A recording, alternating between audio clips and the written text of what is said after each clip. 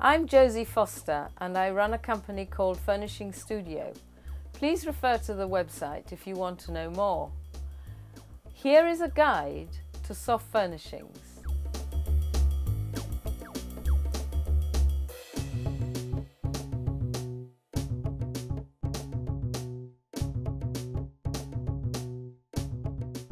How to make a cushion cover. Cushions are very decorative in a room. There are loads of styles.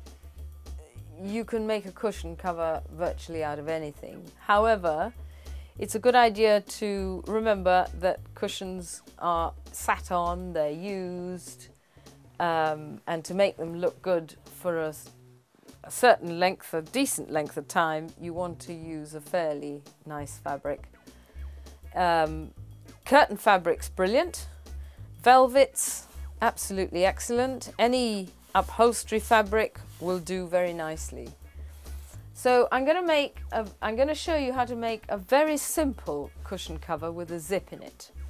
And we've already cut out a 16-inch cushion cover, which you would want to put an 18-inch cushion pad in. It's a good idea to put a bigger pad in so that it keeps its shape for longer. And the first thing you do is, with the selvaged edge, iron the edge flat so that you can stitch a zip into that edge. Here's a cushion where I have done exactly that. I have stitched one into this cushion cover, and that was the first thing I did when I made it. So once we've got the zipped side in, we then stitch the other side on top of it. And we put the two right sides together. Make sure the corners are in the right place. Pin them together.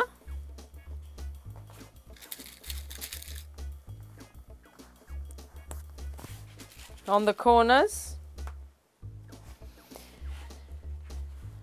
And you'll have to use a piping foot here because you've got the other side of the zip to contend with. So you stitch along the other side of the zip and then all the way around the other three sides, leaving the end of the zip open. You then click the end of the zip in, which can be a bit fiddly. Make sure the left-hand tooth on the zip is the one that's the highest, and that normally makes the runner click in very quickly. And then you click that in, and then you actually open the cushion up to be able to turn it into its right side mode, and then you can actually double stitch the edge and give it a nice edging. If you're going to put a piping in, you actually stitch the piping into the seam before you stitch it all together. And that is how you make a plain cushion cover.